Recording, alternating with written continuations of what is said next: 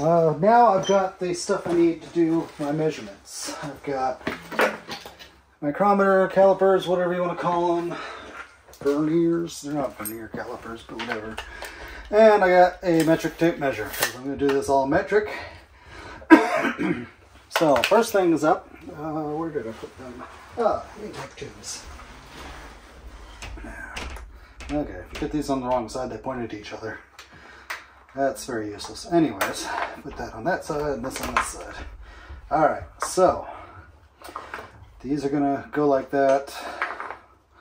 And I want to measure the diameter of these. So seems to be 41 millimeters. Probably 40 millimeters once it's compressed. So 40 millimeters, yeah, 40 millimeters. And the ID of that hole, and we'll just use this end, is 35 millimeters. So 40 on the OD, 35 on the ID. I need to get paper so I can write this down. I meant to grab that before I started filming. Could have sworn I had some notepads out here, but all I'm finding is, okay, we got a good view of what I'm working on. Good. Okay. Tubes. 35 millimeter ID, 40 millimeter OD. Now, I kind of want to screw these down so that I can measure the distance from side to side. Although I could just do it off the carburetors. I still have those down here. So let's just do it off the carburetors. So there's the carburetors. We'll just use those for figuring out distance. We have got 36 centimeters. Yeah, I'm going to say 36. Maybe 37. Probably 36. 36 centimeters. Yeah. And so 36 centimeters. Oops. cm end to end.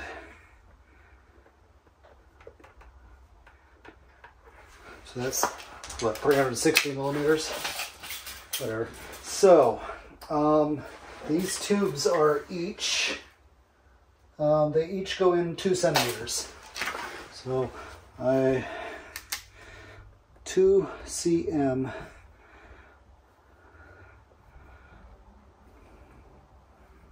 on each end. So they stick in 2 centimeters. So I can double check that here too. I can also go just, you know, depth gauge. I've got that little depth gauge that comes out of the back of this. Make sure I'm on in this shot. 18.92. Yeah, 2 centimeters. There'll be some sticking out, but yeah, that's fine. All right. So the contraption I'm going to print in the middle. I mean, I can buy tubes, but then it's just another junction that I've got to put at that end. So I might just print it so that it just comes all the way out and sticks into these, which would much more closely replicate that. And then in the center, I got to put the spot for the throttle body. And it looks like this is high enough that it's going to clear the tube in the middle. So I won't have to worry about that. So now to the CAD. I think that's all the dimensions I need. Oh, how far apart are these? That's an important one. All right, so I'm going to go down here. These are 14 centimeters. The tubes, I'm just going to draw makeshift CAD. 14 centimeters. And then the distance between the two of them I can do with this. Looks like it's 53? 53.5 millimeters. Yeah, I guess so. And the distance between these two,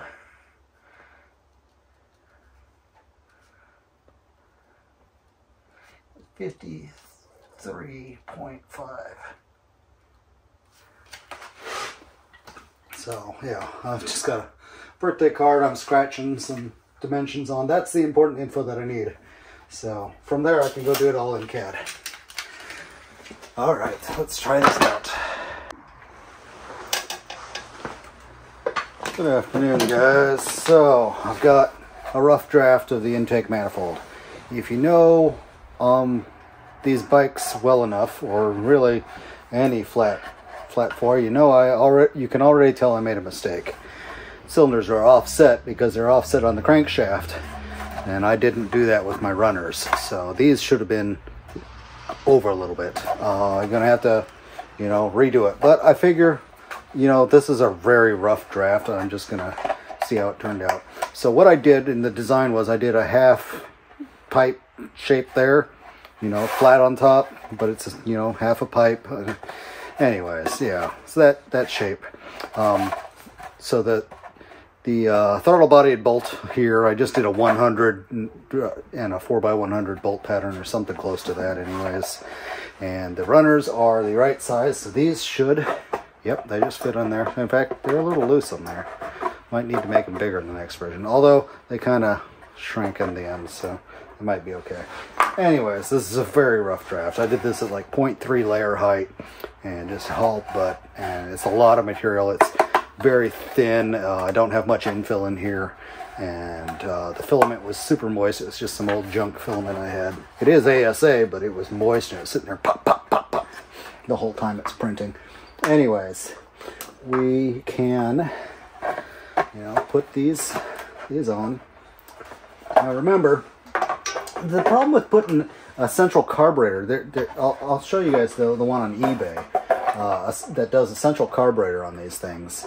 And the problem with putting a carburetor in the middle, you know, an old like Volkswagen Beetle carburetor, is that icing.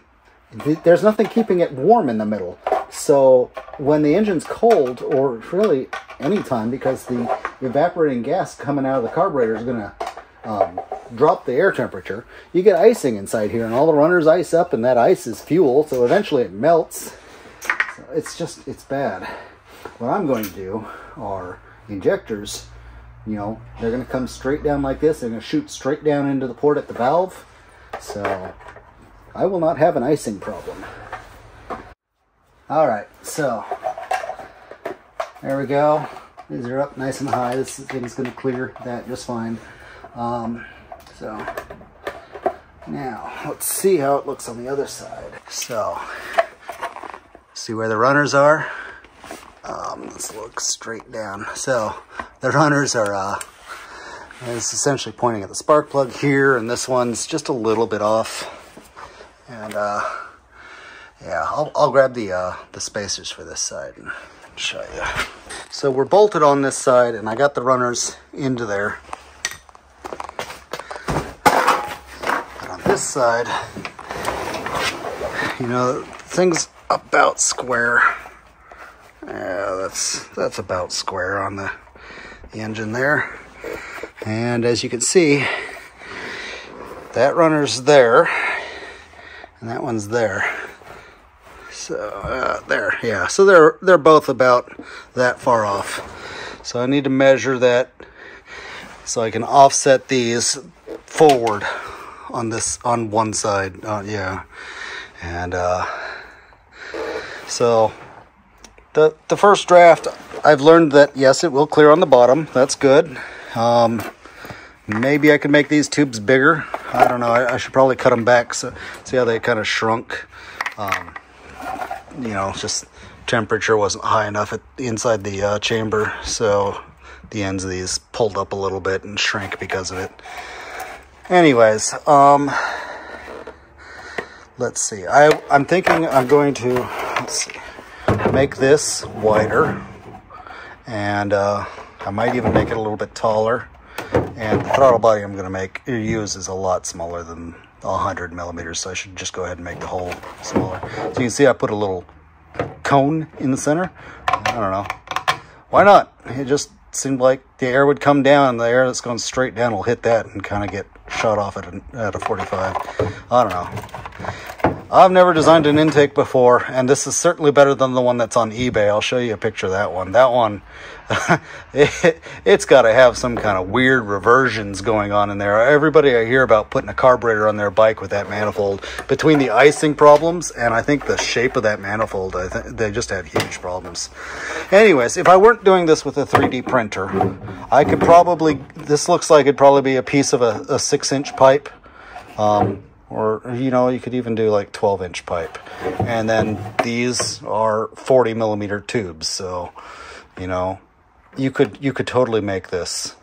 And then, you know, you take your piece of 6-inch pipe and cut it off here, and then, you know, glue on I'd assume you'd make it out of ABS. So this would be an ABS pipe you'd cut off, and then you'd take a ABS sheet, like 1/4-inch ABS sheet, glue it onto the top of that, drill out some holes in the sides of it, glue in some ABS pipes on each side, and it'll probably turn out even smoother and better than my 3D printed one. In fact, I may even try that myself. But for prototyping, I'm going to keep doing this.